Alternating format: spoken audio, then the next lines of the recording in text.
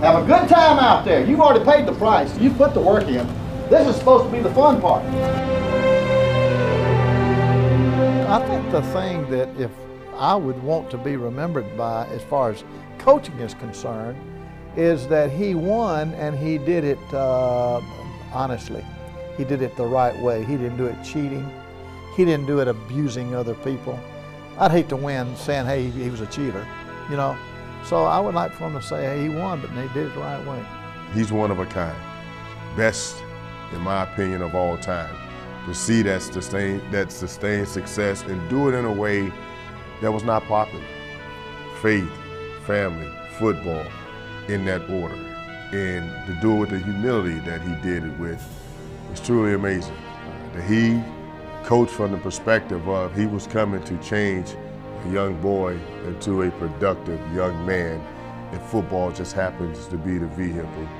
You don't see that a lot in today's game, and I'm just proud to say that I was one of the special ones to play for him.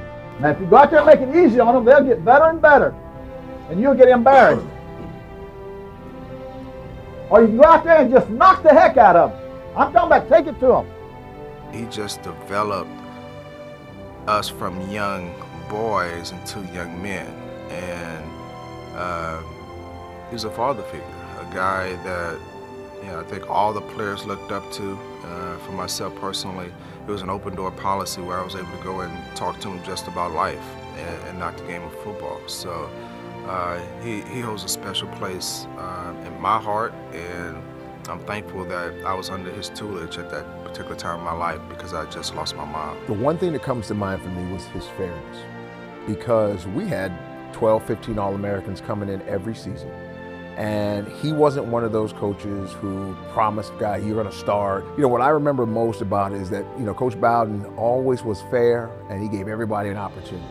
He's like a dad to me, and I had the opportunity for 18 years to work with a Pulitzer Prize winner.